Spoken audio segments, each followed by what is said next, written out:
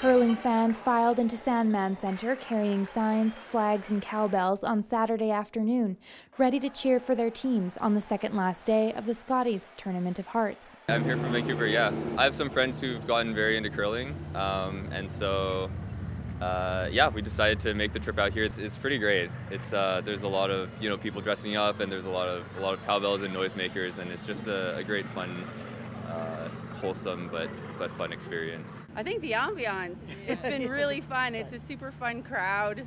It's very social.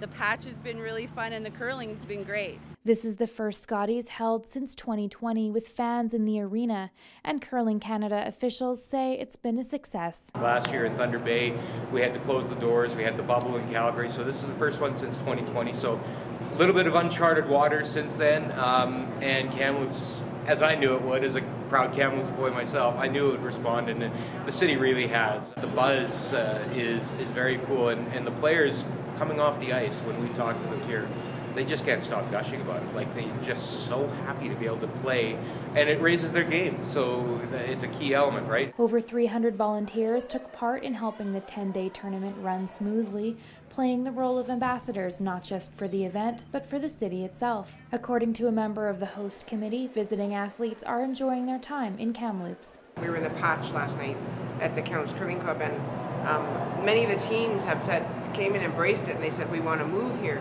It's so amazing, and the city is so beautiful, the mountains and everything else, and everybody has been kind, the restaurants, the fans, lots of very positive comments. There's only one day left in the tournament, with the semi-final and final games scheduled for Sunday. Information about tickets and other event details can be found on Curling Canada's website. For Castanet Kamloops, I'm Kristen Holiday.